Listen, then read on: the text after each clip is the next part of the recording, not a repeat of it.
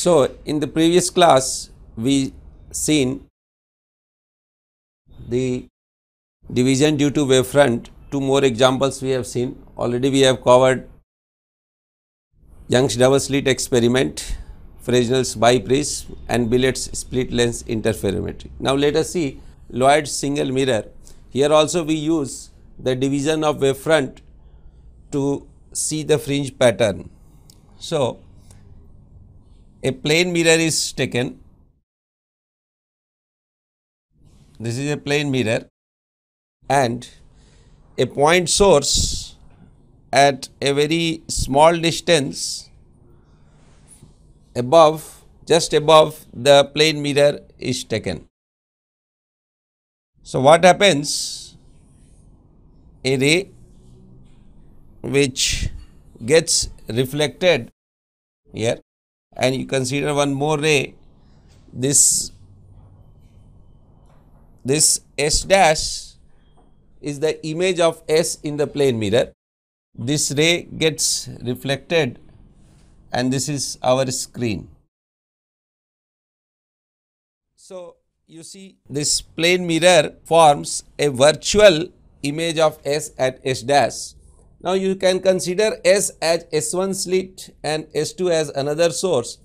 So on this screen we get an interference pattern. So the whole screen is illuminated by a direct wavefront, and this wavefront, this reflected wavefront reaches here. So this is the region where we will get interference pattern. Interference pattern. Now suppose this distance is assumed to be x, this distance will be x. So our S dash becomes 2x, this distance between them is d. So fringe width beta becomes lambda d by d, that is lambda d by 2x. So this is similar, the fringe width beta is similar to the fringe width formed in YDAC experiment, but there is a difference. The difference is that when this wave is reflected from this mirror, a mirror acts as a denser medium, so there is a phase shift of pi. So since there is a phase shift of pi, so the locations here where the geometrical path difference is n lambda, there will be darkness minima, and where the path difference is 2n plus 1 lambda by 2, there will be constructive interference. Let us see in detail. Now you see this is my plane mirror and this is the source and this is my screen. So at any point P, the wave directly from S that can come, and another wave, that is reflected wave, which can come from this place, S dash. So my S acts as slit S1, S dash acts as slit S2.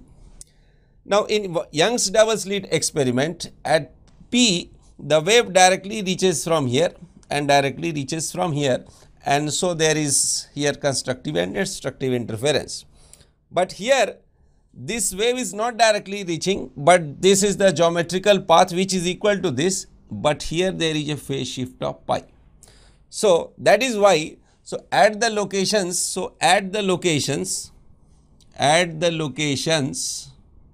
where the geometrical path difference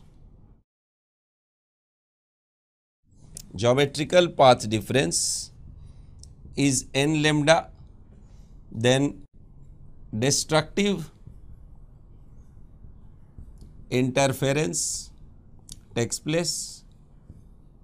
Here n is integral values, and where path difference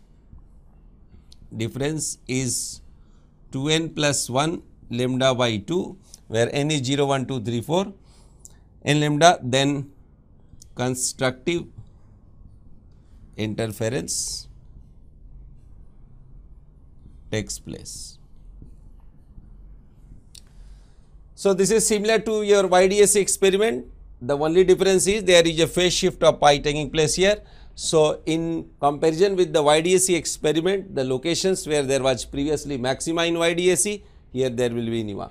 Now if this screen is close to the mirror, then here there will be darkness, because in YDSC here there will be central maxima, but here it will be a minima.